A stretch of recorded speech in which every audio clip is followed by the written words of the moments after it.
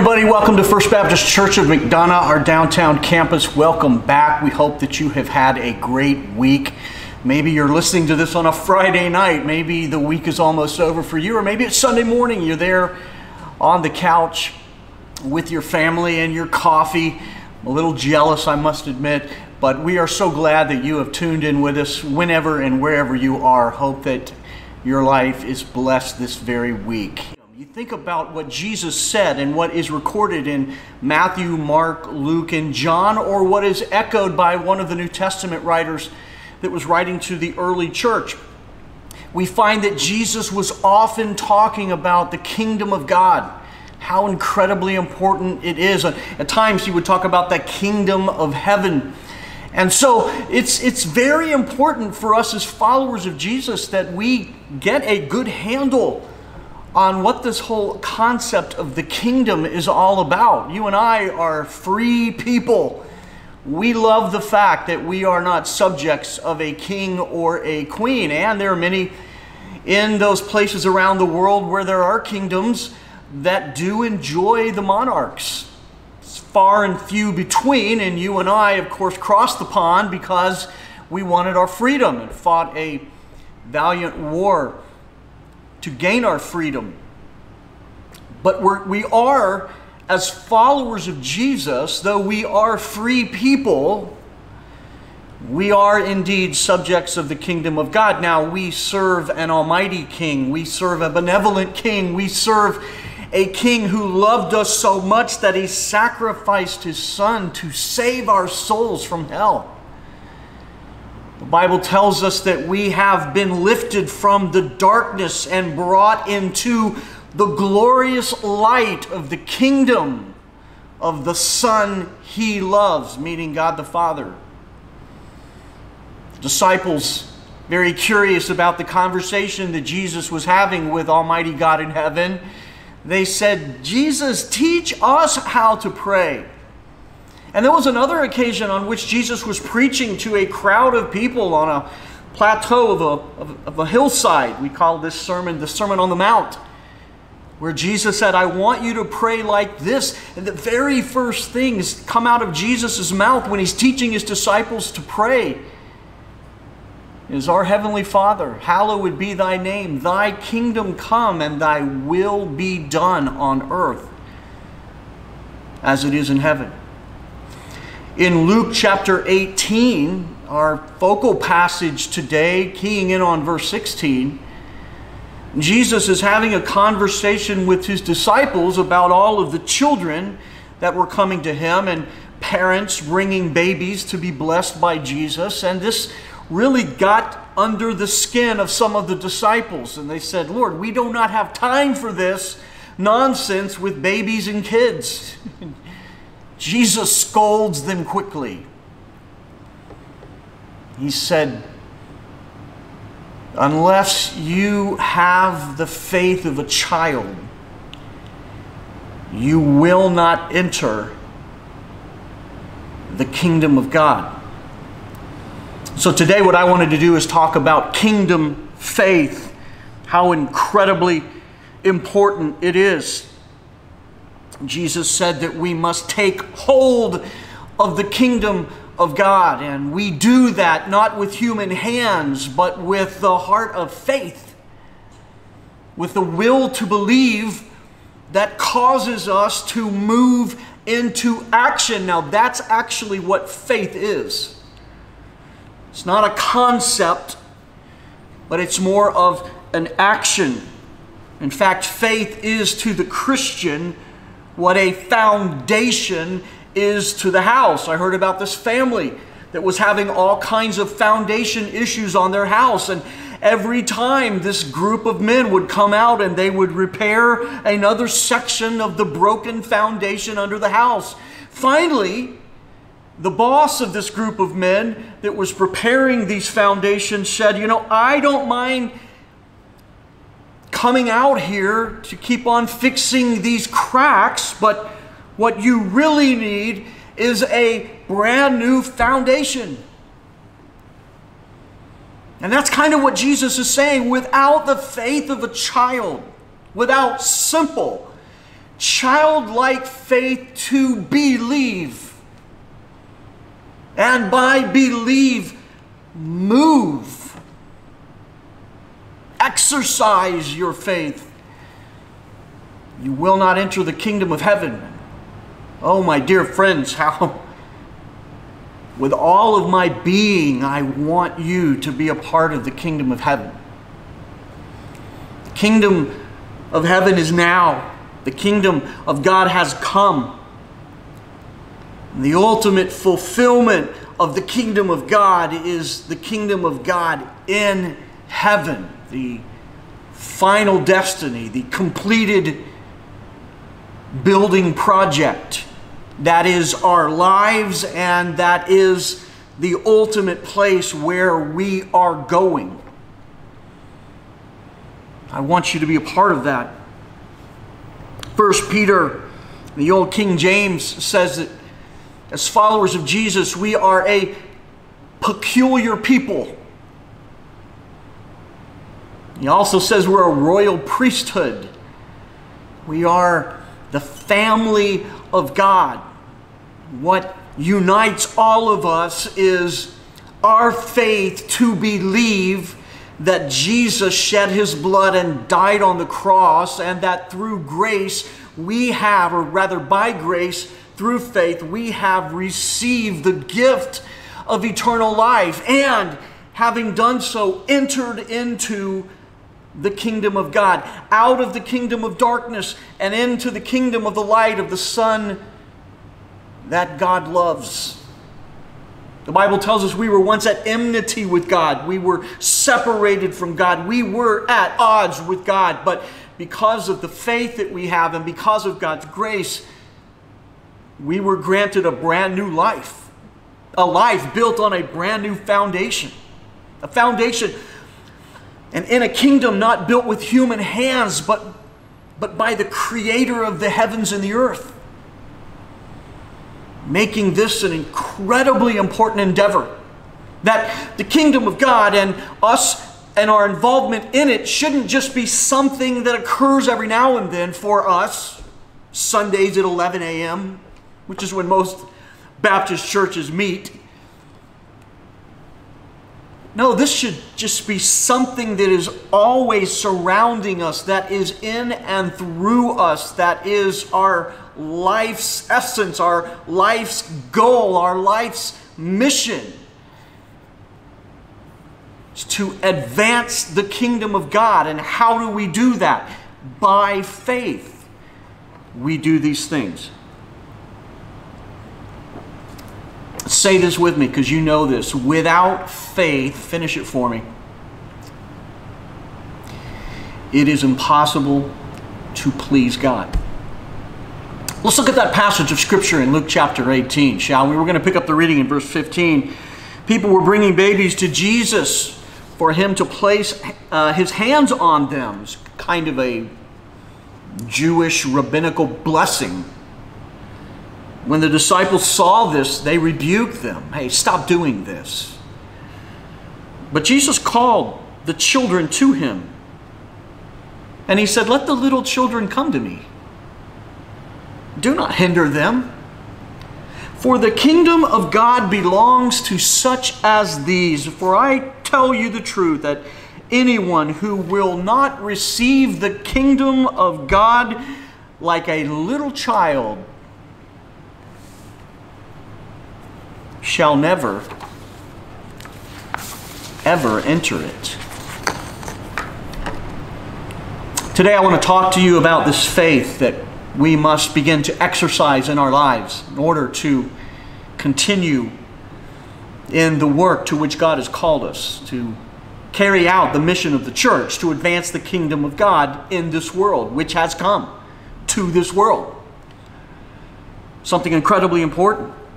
I've got just 3 little points I want to share with you this morning, and or whenever you're watching this, and I think they'll help kind of put the pieces together for you, for me. I think they'll maybe help give us some handles on which to hold as we think about this childlike faith, and that without it we will not see the kingdom of God. We will not have part in the kingdom of God. We will not be a part of the eternal kingdom of God. We will not please God without this childlike faith. Well, what does that mean? I don't want to necessarily talk about what faith is so much as I want to talk about what faith does today, maybe. And the first of this is there is a willingness through the faith God is giving us to persevere to the end. Our Presbyterian brothers and sisters make a huge deal about that. In fact, it's one of the tenets of the Calvinist idea of theology. It's the Reformers' theology. One of the very big points that they make on this acronym called TULIP, the very end, is to persevere to the end. I hate it when our Presbyterian brothers and sisters are right. They certainly have that right. That when we are given faith in God, when the Holy Spirit of God comes into our lives, He goes on to do the work that He intended to accomplish in us. Sometimes for you and me, He drags us kicking and screaming. We don't want to do it. We don't want to be a part of it. We want to take the easy route. We want the easy road. We just want to have our eternal life insurance, but we don't want to carry out the kingdom work. But it is those who persevere to the end, who feel the presence of the Spirit of God working in their lives to work in and through them, to help advance the kingdom, to help share the message of the gospel. Maybe as awkwardly as you share the gospel, God can take care of all of that. Maybe you don't feel like you have something to offer to the church or to God's kingdom. My dear friend, you do. That's why God saved you. Those who are truly a part of the kingdom of God are they who persevere to the end. Now, that probably means at a time or two, maybe in your life, maybe you've taken a detour, right? You've kind of lost your way. Maybe you took the scenic route and you just sat up on top of the hill and sat it out for a while. Your faith lay dormant. That faith was real as the day you received Jesus as your Savior and Lord. For once the Holy Spirit comes in and begins to do His work, He's not leaving till it's done. He may let you sit it out on the sideline for a while because maybe at times you need to get off the field and catch your breath, right? Maybe sometimes you take a detour and you're kind of quenching, you're kind of stifling the work of the Holy Spirit in your life. That happens in all of us. We all fail. We all fall. But true followers of Jesus also get back up off the ground and get moving again at some point in our lives. Maybe you're there today and you're saying, you know what, I have been sidelined, Pastor Charles. Maybe COVID-19 sidelined me. Maybe I've been sitting it out. Maybe I'm getting way too comfortable on Sundays on this couch. Maybe it's time for me to come back and be a part of the kingdom work of the church. Well, I hope you arrive at that conclusion because it's true. We love you, we want you, we need you. Whether that's our church or the church down the street, we want you physically present and involved. And we're glad we can have this conversation with you through this video cast, but you can't persist or subsist just exercising your faith on the couch Sunday at 11 or whenever you're watching this. You've got to get up and keep moving. I remember many years ago, 5,000 pastors from all over the world gathered in Orlando, Florida, and we had a very special guest one evening, Hollywood actor, director, producer of great films. Mel Gibson was there, and he took the stage and he began to talk about his completed project called The Passion of the Christ. It hadn't been in theaters yet, but he showed it to all of us. We all sat around in this massive megachurch for about 2 hours and watched the film that evening. It was just unbelievable. Never seen anything like it.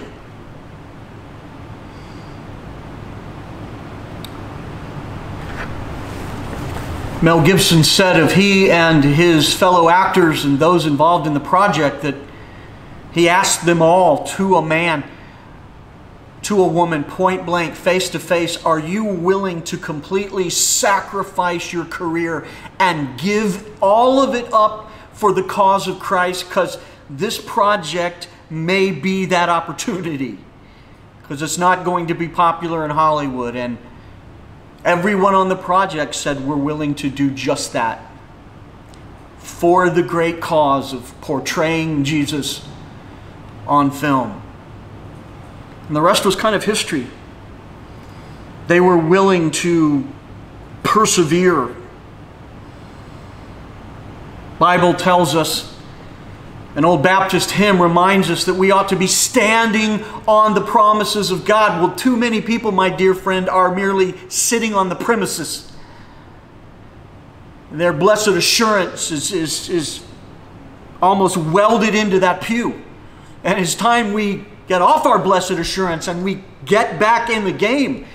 We get back on the move. And for so many people, this global pandemic which caught all of us off guard, continued to keep all of us off our game. And by game, I mean the work of the kingdom.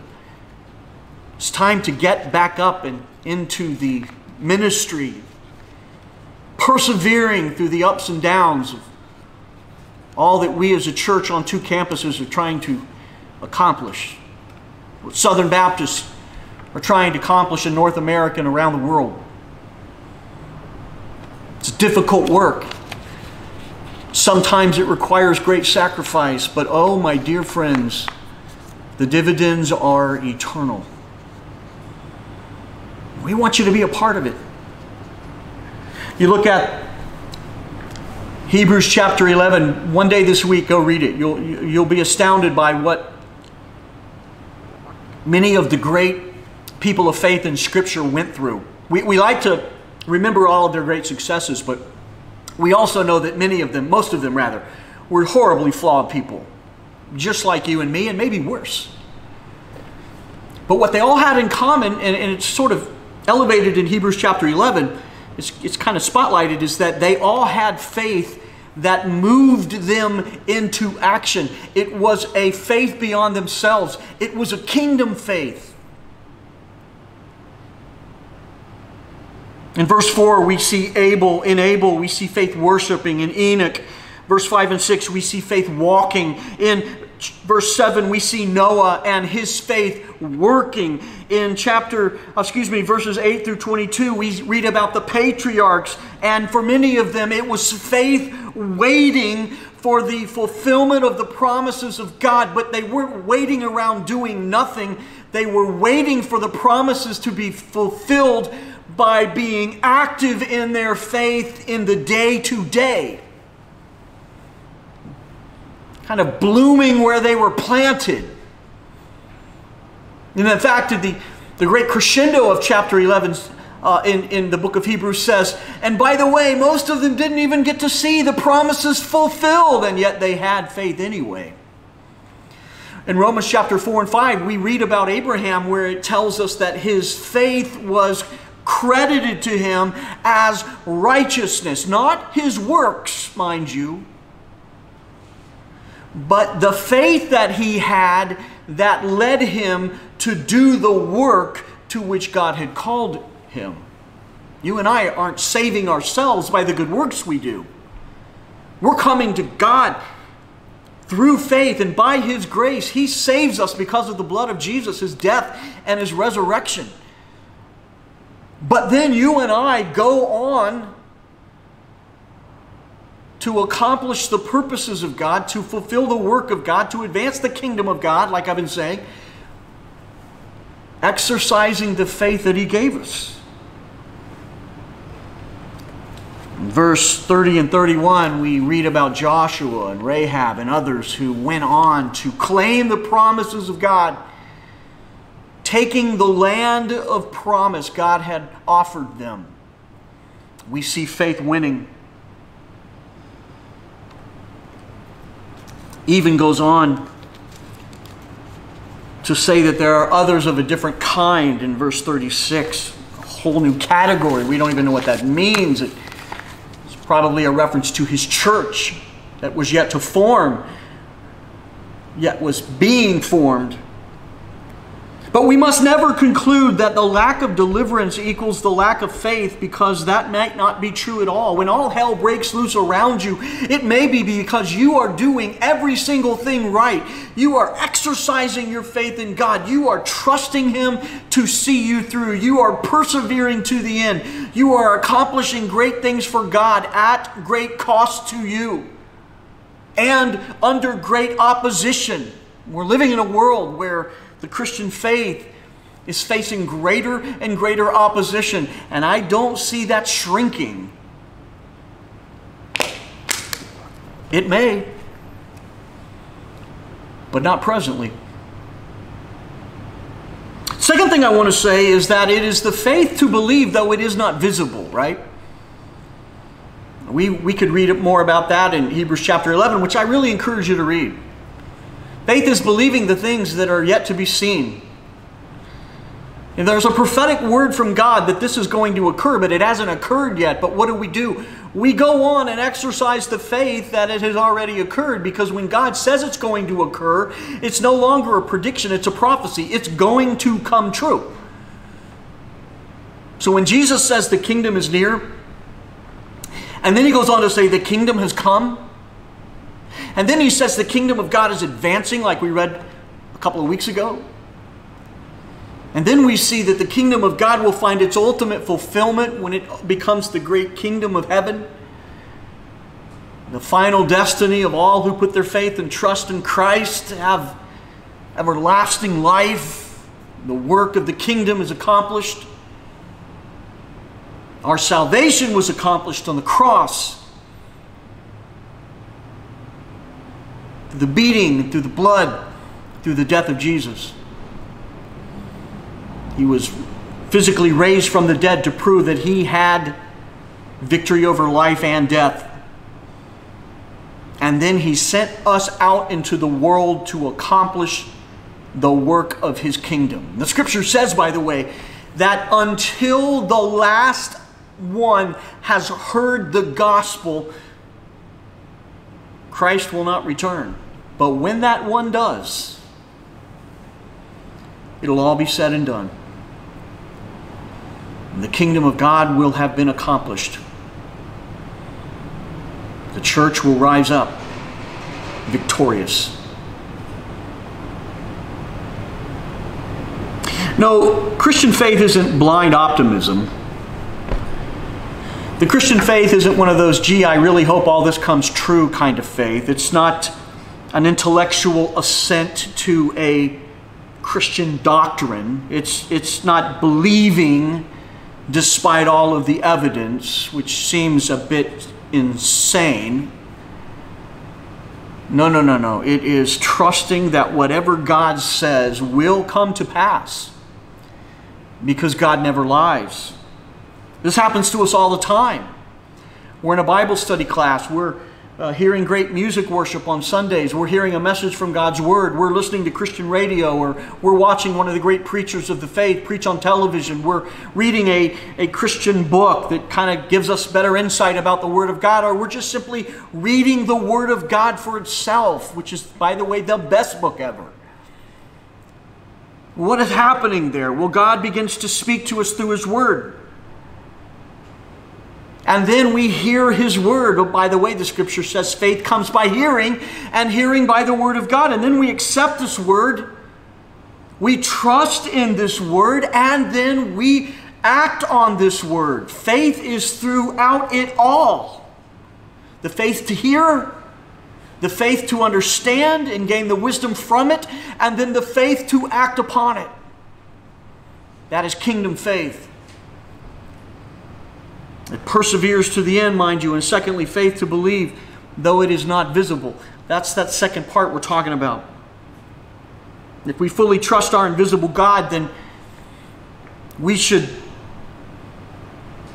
live more purely. We should give more sacrificially, more generously. We should trust more wholeheartedly. We should love unconditionally, because that's the way God loves us. We should hope without any reservation. Thomas refused to believe until he saw the risen Christ. Jesus said to Thomas, "You're so blessed because you get to see me. But think of all those who are going to believe and act on their faith in me, yet they have never in their lifetimes seen me."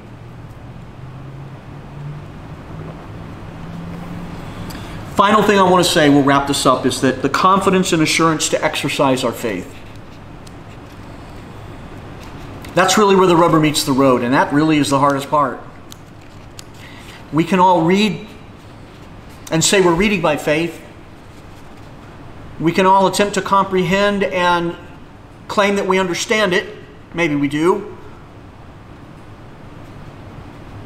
But it's not until we act, it's not until we exercise our faith in God does it become clear that we indeed, in fact, have a confident assurance in God. That we have a trust that is moved into operation.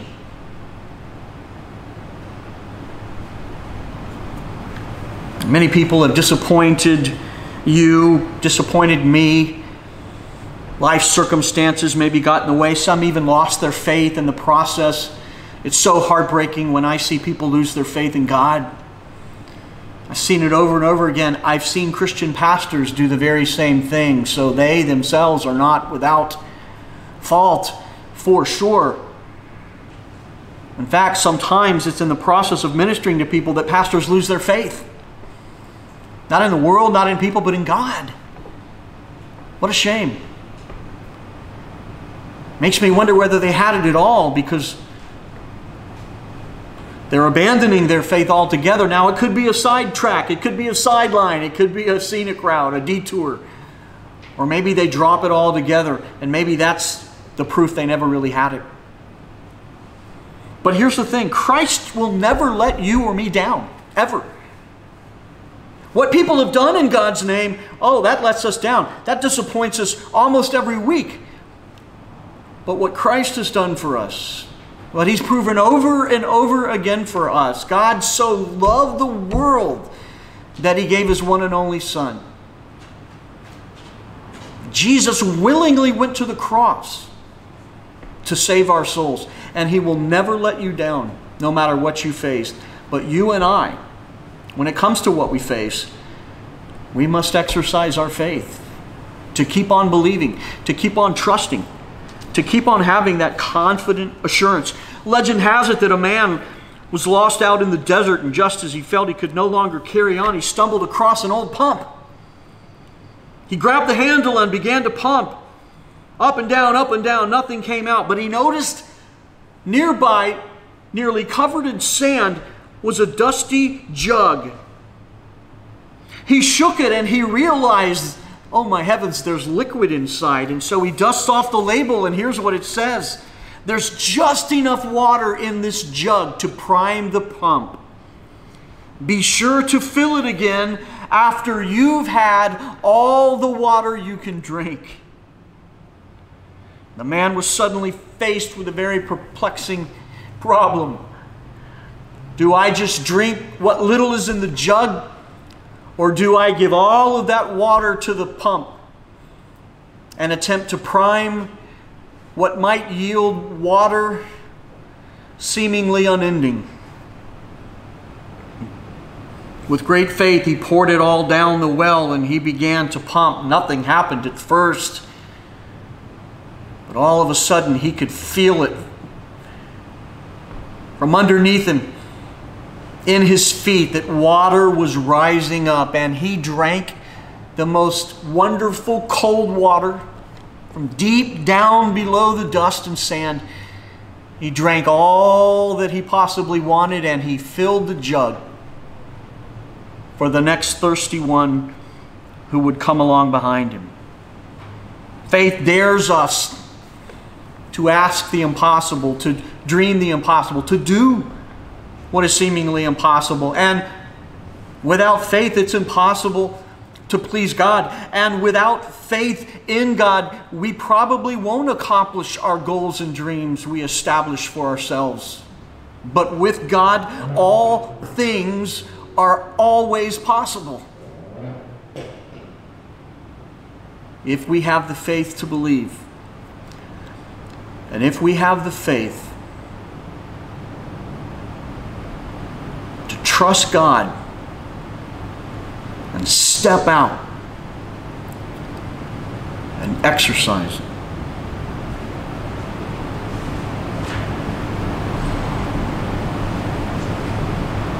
Faith is not reserved for an elite group of believers.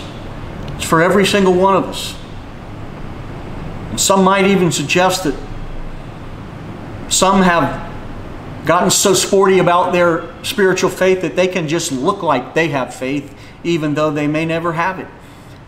But God sees us. And that's who we're wanting to please anyway. But without it, without faith, it will be impossible to please God. Well, that's the encouragement I wanted to give you today. I hope this has been inspiring to you. I hope it's been challenging too. The Word of God should be. The disciples, they got a rude awakening that day. Jesus said, guys, you've been with me so long and you still don't get it. You and I, we must exercise our faith in a Heavenly Father above us. We must be about His business, doing His will, accomplishing His task, advancing His kingdom. For without it, we'll never please Him. But as we exercise our faith, we certainly will. God bless you. Have a great week. We hope to see you back here really soon.